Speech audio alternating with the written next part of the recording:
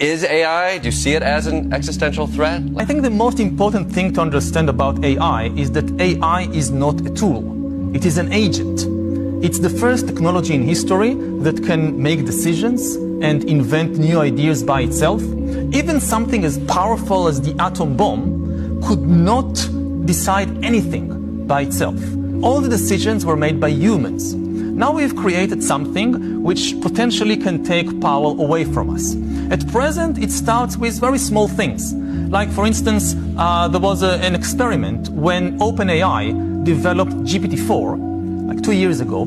They wanted to test what can this thing do. So they gave it a task to solve Captcha puzzles. The Captcha puzzles, like when you go online and you want to access your bank or whatever, and they have this riddle that you have to solve, an image that you have to say what are the twisted words and then letters to make sure you are not a robot. Yeah, it's tough. I've taken the test. It's tough. Yeah. Is that a street light? No. Is that a bicycle wheel? I don't know. Let me do it again. Refresh. And it's really difficult for GPT-4. GPT-4 could not solve the Captcha.